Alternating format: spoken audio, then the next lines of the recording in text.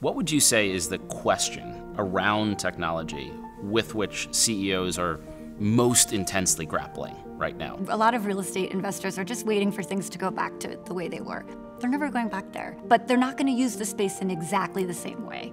And then the biggest thing that's changing is generative AI and AI in general. If you take 2 weeks off of looking into what's going on, you're extremely far behind.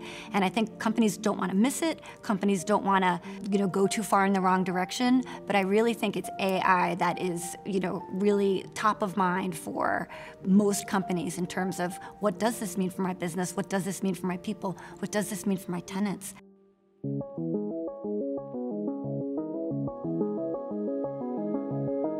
And so what would you say to a real estate owner who has the view of like, I've seen this movie before. We just lived through crypto. I invested all this time in blockchain and whatever, and isn't AI just another, flavor of the week? Like, let's say from a board perspective, you want to have a cyber expert, you want to have financial experts.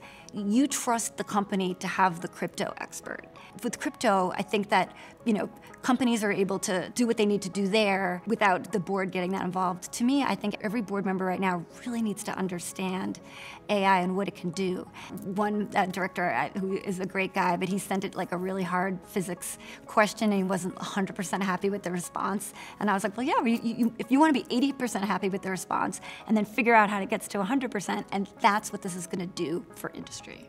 How do you think it will impact the real estate industry? There's two ways to look at it. One is companies have to look inward and say, can I be more efficient with my accounting, with my leasing? But I still think you need human eyes and brain to double check it and to audit it. But then the much bigger issue, I think, is for companies to look externally, and this is in all asset classes, and say, who is this going to affect in such a, again, seismic way that this might go away? There's going to be real implications in the healthcare sector. Once that becomes phenomenally more efficient, what does that mean for insurance? Insurance companies too. Large tenants, they may very well be much smaller than they are in the future because of AI.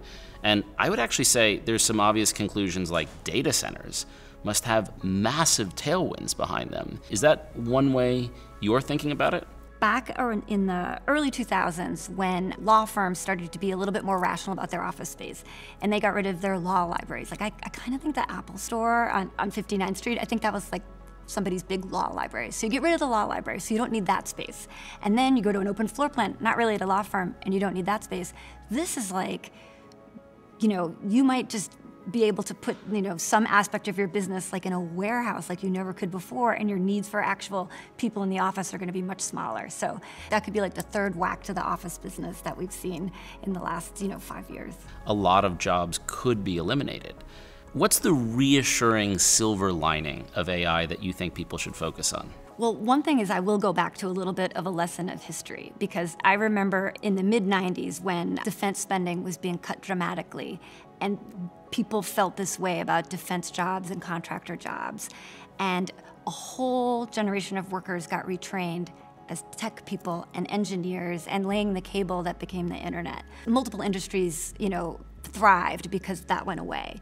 And so this is really all, evolution. As much as some of the users we have now are not going to use space the way they were, different industries are going to really step up. I mean, as rents become cheaper, innovative companies want to be in the best cities, and they'll go to those buildings, and there will be demand. One of the things we try to do at Fifth Wall is help boards, help executive teams understand these existential, secular shifts that are happening in their industry. How do you do that with AI?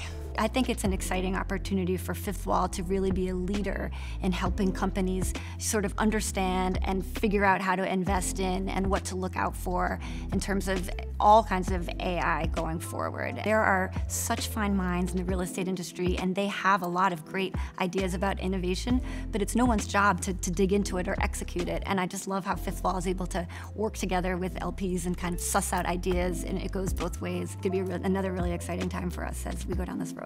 Well, Mary, you just have such a depth of experience around the real estate industry, and just thank you so much for being involved. Such a pleasure. I mean, there really is a generational shift in what's going on, and you guys help me feel young about these topics, so thank you so much. Well, thank you.